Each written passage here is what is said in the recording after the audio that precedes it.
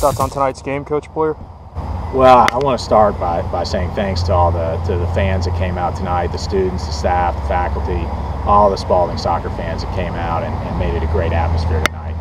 I think there's something special about playing under the lights at home, and for us to get the crowd that we did tonight and the support that we did made for a great atmosphere and a great environment to play in.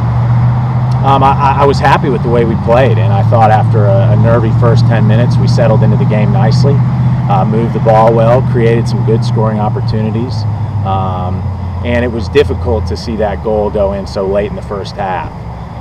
It certainly changed our approach in the second half now that we had to come from behind.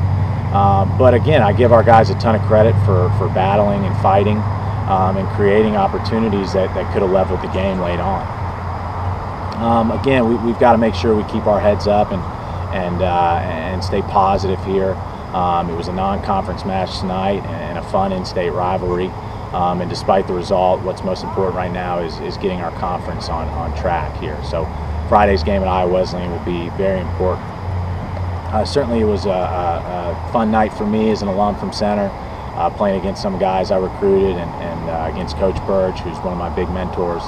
I give them a ton of credit for coming in here and getting a result.